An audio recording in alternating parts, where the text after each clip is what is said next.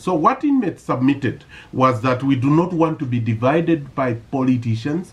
We want to follow them, but we want to follow them on the media. We want paper-based campaign. We want the manifestos to be brought here. They have libraries, and they want to keep those manifestos from all political parties.